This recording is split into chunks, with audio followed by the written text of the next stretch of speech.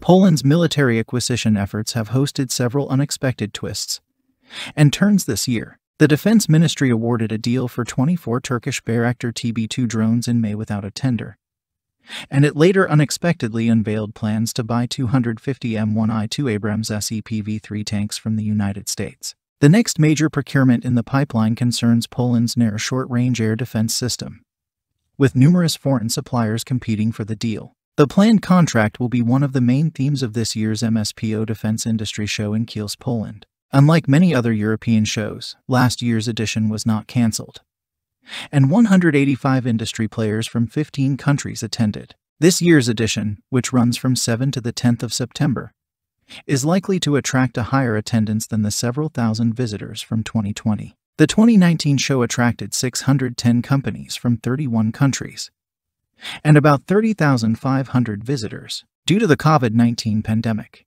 visitors who want to attend this year's show must submit an online form about their vaccination status and wear a mask indoors. Indoor attendance is limited to 1 person per 10 square meters, or a total of 3,840 people at any time. However, this limit does not apply to fully vaccinated individuals. The Narew program, which is estimated to be worth up to 33 billion zloty, or $8 billion, is designed to provide air defense within a range of about 40 kilometers. The missiles will complement Poland's medium-range Wisla air defense system, which will be based on medium-range Patriot missiles made by American company Raytheon Technologies. Under a contract signed in 2018, Poland's military is scheduled to obtain 2 Patriot configuration 3+ batteries in 2022. Recent statements by Defense Ministry officials suggest the government aims to award the Narew deal to Poland's state-run defense giant PGZ. The group is to integrate the system based on missile technology supplied by a foreign partner,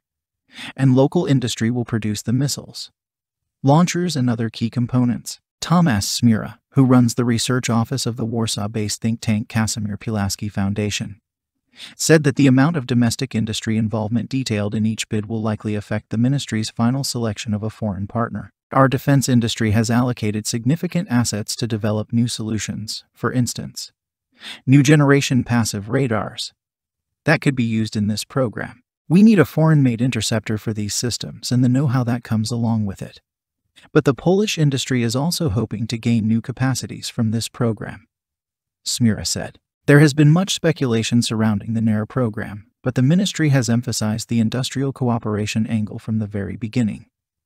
He added, under the Narew procurement, the Polish military could acquire about 23 batteries, according to official government documents. The program was included in the ministry's technical modernization program until 2026, which foresees spending a total of 185 billion zloty on new weapons and military gear. The leading contenders for Narew include a team of Raytheon and Norway's Kongsberg Defense and Aerospace, European defense giant MBDA, Israel Aerospace Industries, and Israeli firm Rafael Advanced Defense Systems. The joint U.S. Norwegian bid relies on the National Advanced Surface-to-Air Missile System, or NASAMS. Should Poland hand the procurement to the 2 companies, this would mark their 3rd missile contract from Warsaw combined. In addition to the Patriot missiles on order, the Polish military already operates the Naval Strike Missile coastal defense systems delivered by Kongsberg.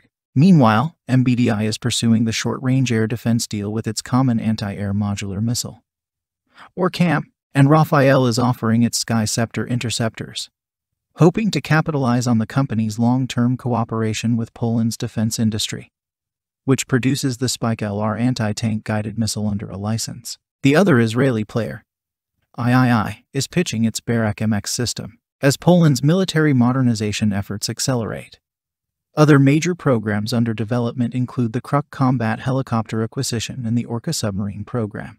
Under the Kruk effort, the ministry aims to purchase 32 combat helos for the country's air force. Potential suppliers include American firms Boeing and Bell as well as Italy's Leonardo and France's Airbus helicopters. For the Polish Navy, the ministry wants 3 new submarines under the Orca program. Some of the manufacturers offering their vessels include Germany's ThyssenKrupp Marine Systems, with its 212 CD-class sub, France's Naval Group, offering its Scorpion-class vessel, and Sweden's Saab, with the I-26 class sub.